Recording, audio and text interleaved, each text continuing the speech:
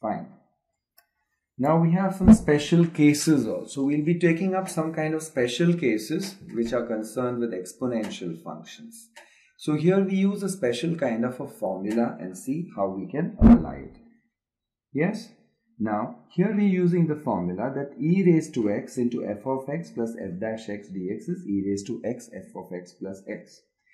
For example, suppose you have e raised to x into log x plus 1 by x dx.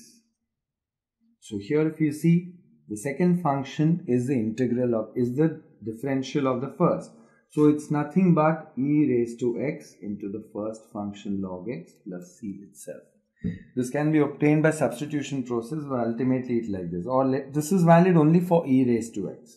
Suppose it is e raised to x into 2x square plus 3x plus 5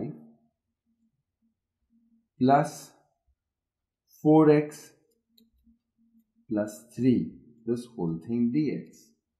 It's nothing but e raised to x into, since this is the differential of the first, into 2x square plus 3x plus 5 itself plus k of course.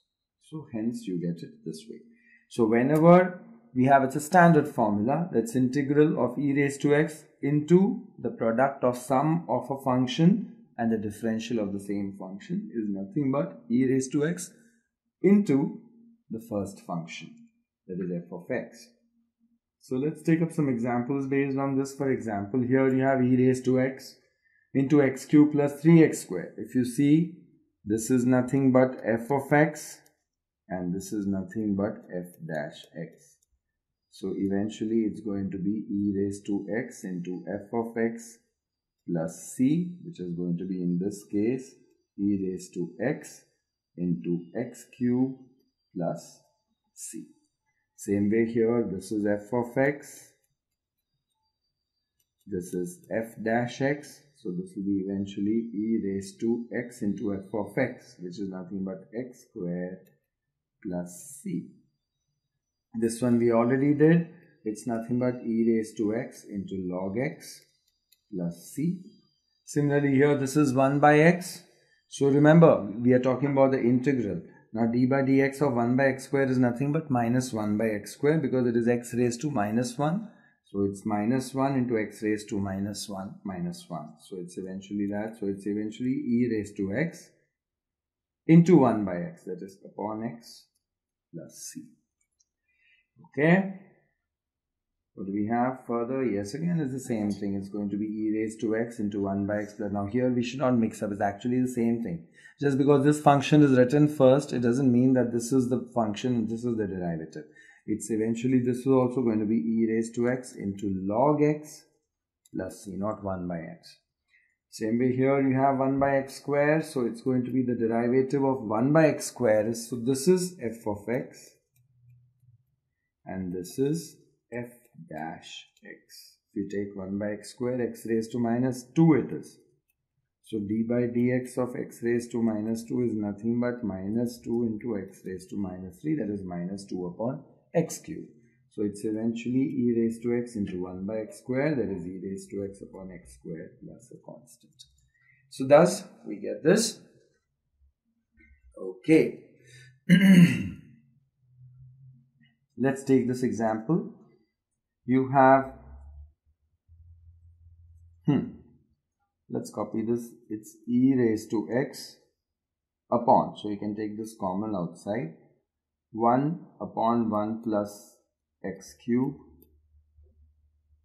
minus 1 plus, 1 upon 2 into 1 plus x square dx. So we can write this as e raised to x. We can take even minus half common, so it's become minus half, and you get over here minus half. So it will eventually become minus 2, 1 plus x the whole cube plus 1 upon 1 plus x the whole square dx. So it's eventually minus half into e raised to x into 1 upon 1 plus x square minus 2 upon 1 plus x cube dx. Now if you look at this is f of x and this is f dash x. So it's eventually in the format e raised to x into f of x plus f dash x. So eventually it is minus half e raised to x into f of x, that is upon 1 plus x the whole square plus c.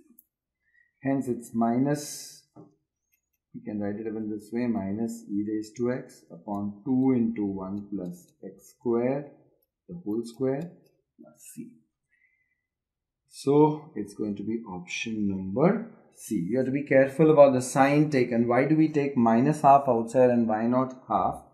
Because we want minus in the f dash x part. Hence we get it. So it's option number C. Okay.